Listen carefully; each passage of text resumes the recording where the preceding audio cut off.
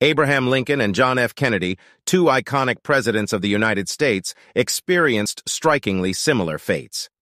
Let's explore these eerie coincidences. Both Lincoln and Kennedy were tragically assassinated on a Friday.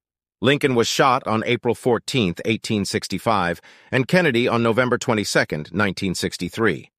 Remarkably, both assassinations involved firearms. Lincoln was shot at Ford's Theater by John Wilkes Booth, while Kennedy was shot by Lee Harvey Oswald in Dallas, Texas. In an uncanny twist, both presidents were succeeded by individuals with the last name Johnson. Andrew Johnson succeeded Lincoln, and Lyndon B. Johnson succeeded Kennedy. Adding to the intrigue, both Lincoln and Kennedy had wives named Mary.